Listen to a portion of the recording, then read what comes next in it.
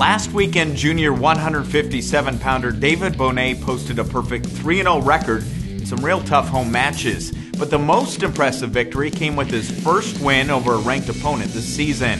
David scored an early takedown and then hung on to defeat the 11th-ranked Stephen Monk for a 3-2 decision.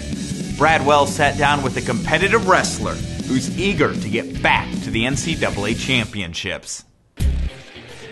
Last year, David Bonin qualified for the NCAA Championships after placing second at 157 pounds at the West Regional. He recorded 3 wins over wrestlers ranked higher than him, including a pin over 11th-ranked Derek St. John of Iowa. While 2011 was a great year for David, he's ready to make 2012 an even better one. I like that he wrestles hard. I mean, that's really what I ask of our guys. Wrestle hard, fight for 7 minutes, and good things will happen. And you know, he's a guy from Louisiana who maybe doesn't have the big, you know, the #1 by his name coming out, you know, the big blue chip prospect, but he works his tail off. He's very persistent and he knows what he wants to get. And last year was, you know, it was a good jump for him to go to the national tournament, win a couple matches. But now it's time, and we're telling him it's time. You can be the guy that's on top of that podium. And I know he's starting to believe it now.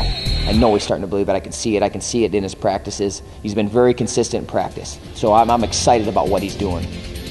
For us, the big thing is just going to have to be just watch over him a little bit to wear himself down because he wants to do so much. So it's a good thing to have to hold the reins on a guy a little bit than have to whip him. So, but he's done a real good job, and I like his chances at 157. The state of Louisiana is not exactly known for producing highly ranked wrestlers. David knows this, and this is why he competes with a chip on his shoulder every time he steps onto the wrestling mat. I've always had a chip on my shoulder from the time I was little to now. Yeah, definitely.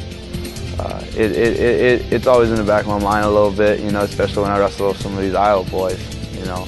In Louisiana, they have wrestling, you know, you get all these comments, you wrestle Gators? It's like, yeah, I wrestle Gators, yeah, whatever. But, yeah, it's always been there, you know, it's kind of, people not really always thought I could accomplish a little bit and kind of speculated, you know, a little bit what I could do. I think so far, you know, quieted a couple people about that. I'm going to quiet a couple more people about it too. So. The 157-pound junior is quickly gaining respect in the college wrestling community.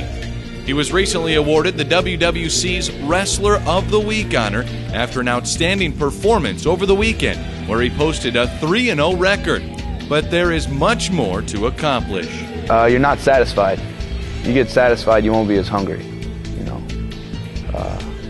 gives you something to strive for, to push, to, you know, kind of quiet the haters, I guess you could say. David has worked his tail off in the wrestling room, and he is actively involved in the resurgence of the UNI wrestling program. It is because of this dedication and commitment that he believes that he'll be an All-American for the UNI Panthers. He's a hard worker. That's no doubt. You see him in the room. He's always in there working hard, trying to build on his lead, trying to build on what he's good at. So that's what he's going to be good at.